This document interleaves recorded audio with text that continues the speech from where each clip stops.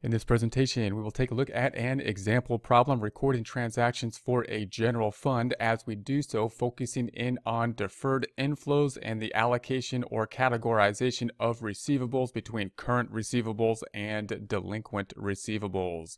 Information is going to generally be on the left side. We're going to post those with a journal entry or record a journal entry, then post them to a worksheet. The worksheet giving us a trial balance and a chart of accounts, which will be in order, help us to ground this information as we work through these accounts. The green accounts will be asset type accounts, orange accounts, liability, and deferred inflow accounts. We have the fund balance account, which would be equivalent to the equity section, the net asset section, the fund balance type section, the section that we would close out temporary revenue accounts to in a for-profit organization. The dark blue is what would be the income statement accounts, revenue and expenses in a for-profit organization. It being a little bit more confusing with the governmental fund accounting with the modified accrual basis in the general fund, because of course we have the revenue and then expenditures, and then we also have to deal with possibly posting budgetary accounts, estimated revenues, appropriations, and then we have this other account called encumbrances, which will also be muddying the waters down there, down below. We're going to have the beginning balance. Debits are going to be positive, credits negative. Green item, green 0 means that we are in balance, or the debits minus the credits equals 0. First item, we're going to say property tax levied, and it's going to be the $4,708,000. We're going to estimate that 3% is uncollectible. Now, obviously, we're going to say that this is going to be revenue to the government. So this is going to be revenue. It would be then following what we might expect on an accrual basis, and that is that we're going to increase the taxes receivable. This would be similar for a for-profit organization, basically sending out an invoice. So we send out an invoice, people owe us money. We're going to increase the receivable. Only unusual thing here is that the receivables have 3 different receivables here. So we got 3 receivables. We, of course, are going to be using the current receivable because we just billed these people. It's going to be current. Then we'll move it to delinquent at some point in time when they become delinquent. Now, we're also going to record the allowance at this point in time. So we've seen the allowance account in for-profit accounting. We're going to record the allowance at the point in time that we have the assessment of the penalties, because this that's a little bit different, but it's pretty much accrual accounting.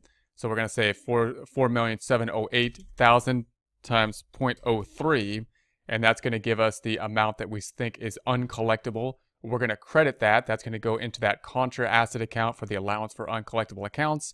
And then the difference between the two is going to be revenue. So this is what we billed for in essence. These are the property taxes that we levied and assessed. This is the amount that we think is uncollectible. The difference then go into revenue. Note that as we record this to revenue, we're kind of doing this on an accrual basis. This is pretty much an accrual basis type of transaction, increasing the revenue account. However, the general fund is on a modified accrual basis. So later on, we're going to have to deal with this problem. We're going to have to deal with this transaction, the fact that we're recording the revenue even though we haven't earned it.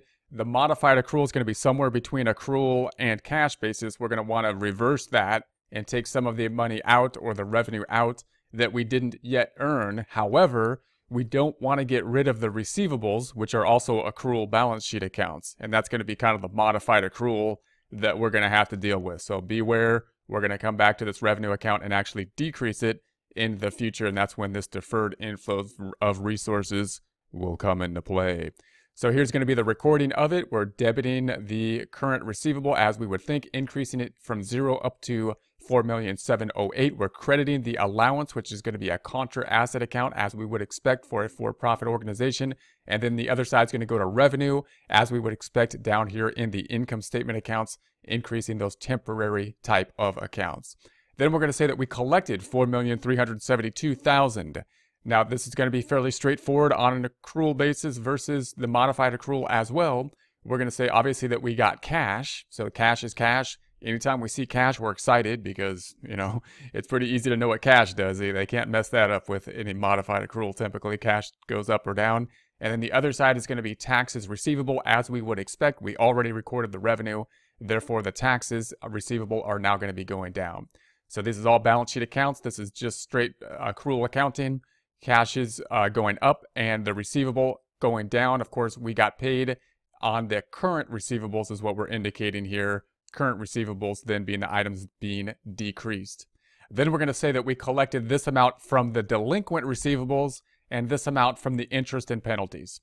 Well, okay, so first thing we could know is cash is going up again. So that's pretty straightforward. Cash is going up for the sum of those two, the 55,800 and the 5. So that's going to be the 60,800.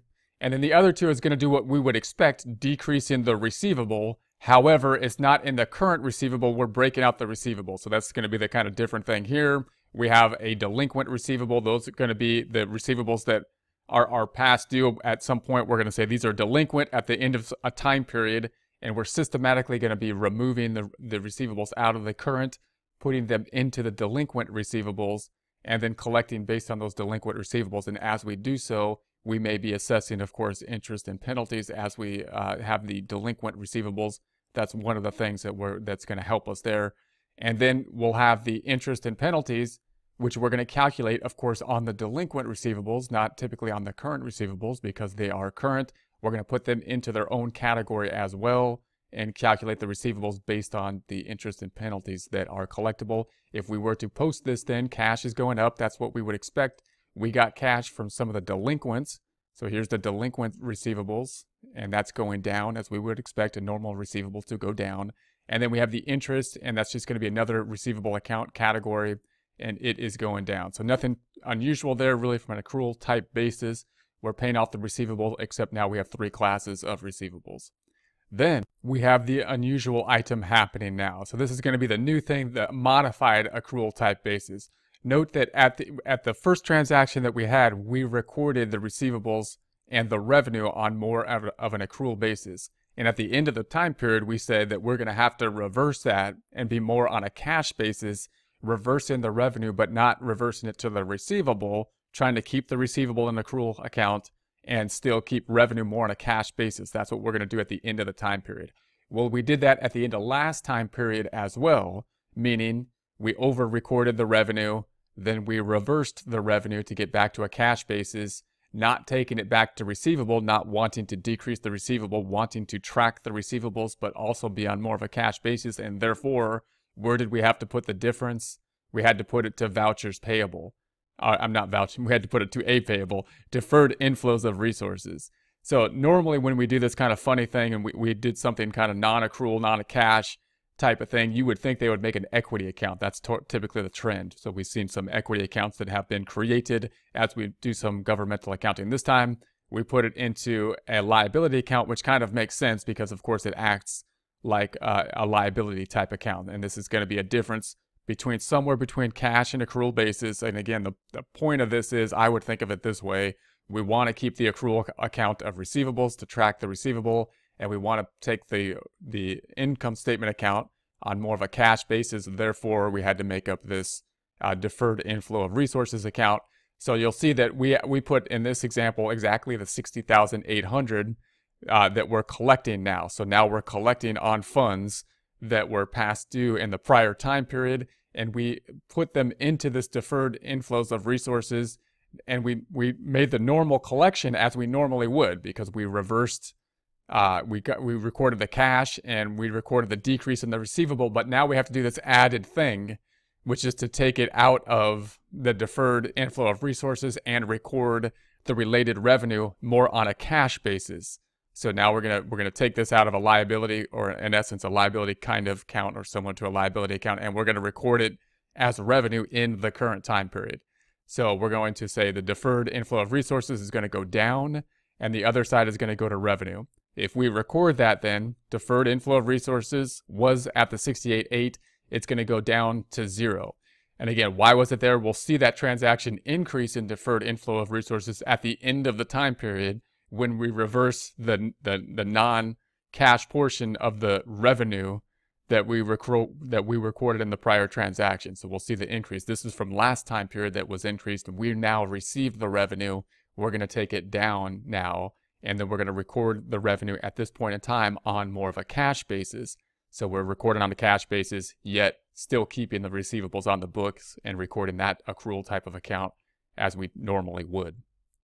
Next item, we're going to say that we imposed interest and penalties. So we have interest and penalties that we've calculated and imposed. That's, of course, another kind of revenue type account that we would think that we have. However, if we know we're not going to collect this revenue into the next time period, we may not be recording the revenue now, but maybe we're putting it into the deferred inflow of resources. So in other words, if we impose interest and penalties, that would be similar to us sending out, say, an invoice in a for-profit organization. We would increase the receivable. In this case, we're going to put it into the specific receivable of interest and penalties receivable rather than just a general receivable. Then we're going to say the amount that is uncollectible is the difference between the 15.6 and the 13.50, because we're saying we're going to collect this amount. This is what we basically billed on for the interest and penalties. The difference between the two is going to be allowance for uncollectible. That's going to seem normal. You would think the other side then would go to revenue under accrual accounting, but it doesn't, because at this point in time, what we're going to say is that we don't expect to collect this revenue in the current time period. We expect to collect it in the next period. So what we're trying to do again is be in the middle between an accrual and a cash basis. We want to keep the receivable on an accrual basis. It's an accrual account. We want to keep it there, but we don't want to record the revenue on an accrual basis. We want to try to keep the revenue reported more on a cash basis. And therefore, since we're not going to collect the cash in this time period, we're taking this account directly to the deferred inflow of resources, which is kind of like a liability account. They could group it separately in the accounting equation, but in essence, it's going to act like a liability. Assets minus liabilities equals the fund balance, and this will be included in that section. So we're going to increase that liability, and then next time period, when we collect on these items, we'll reverse the deferred revenue. We'll do the normal transaction as we saw in the prior transaction. We'll take it out of the receivable, we'll record the cash, and then we'll have to do this reversal, taking it out of the deferred inflows and recording the revenue in the time period in which the cash was received. So if we were to record this, then we're going to say that the interest is going up as we would expect. So it's from here, it's going up. That's the receivable account. The allowance then is also going up. That's going to be the uncollectible portion as we would expect. And then the deferred inflow of resources is this funny liability type account, which isn't what we would normally expect on an accrual basis. We would expect it to be down here in revenue. That's the odd thing. That's the modified accrual basis on the general fund accounting. The next thing we're going to do is reclassify the current receivables to the delinquent receivables. So we're going to say that we're at the end of the time period, and we want to take the current receivables and say they're no longer current, and we got to move them from current to delinquent.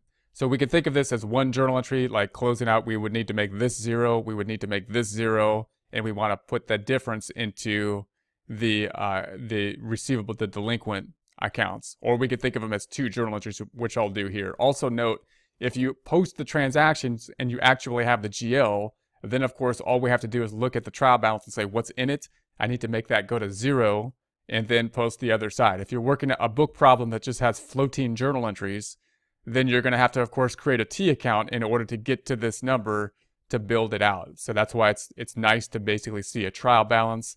If you're working a long problem, then you're going to have to pick some of these accounts that are relevant, which of course will be the receivable accounts in this type of a problem, and create a T account in a similar fashion as we've done here. So just be aware of that. You want to go back and just track the activity through the receivable and the allowance accounts. We here in practice, and of course as we track on a trial balance, can just say, all right, this is the amount in the current receivable. I need to make it go down to 0.